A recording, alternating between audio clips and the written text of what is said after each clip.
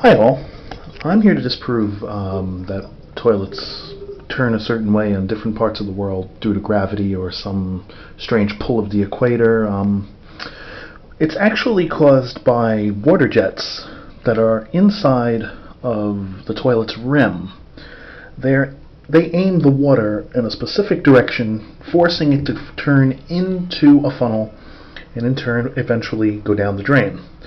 I'm going to demonstrate this by doing two steps. First of all, I'd like to start off by saying that I am in New York, which is in the northeastern hemisphere of North America.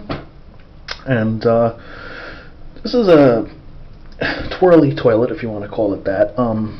It's a forced water, high pressure toilet system. It's this type, if you don't understand. It's tankless, but it does spin.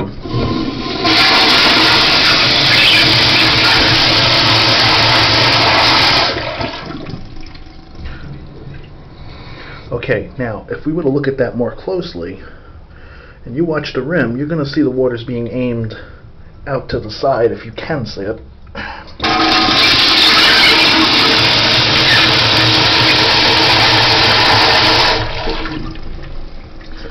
Which forces the water to turn this way. If those nozzles were turned the other way, or facing this way instead of this way, the water would spin clockwise. Now, let me demonstrate to you how that works. If my hand happened to be the water jets,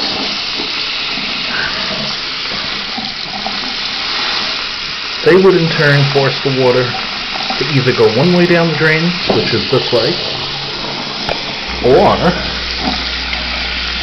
force the water to go down the drain the other way. As you can see, that funnel is turning clockwise, the exact opposite direction to which my toilet just flushed. If you leave the water alone, there, it was going clockwise. If you were to have the water just go straight down the drain, that's exactly what it would do. It would just fall down the drain. And that is why it is just total mythology that the equator forces the water to spin a certain way down a toilet bowl. It has nothing to do with the equator, nothing to do with the gravity. It's more to do with the water being forced in one direction by water jets.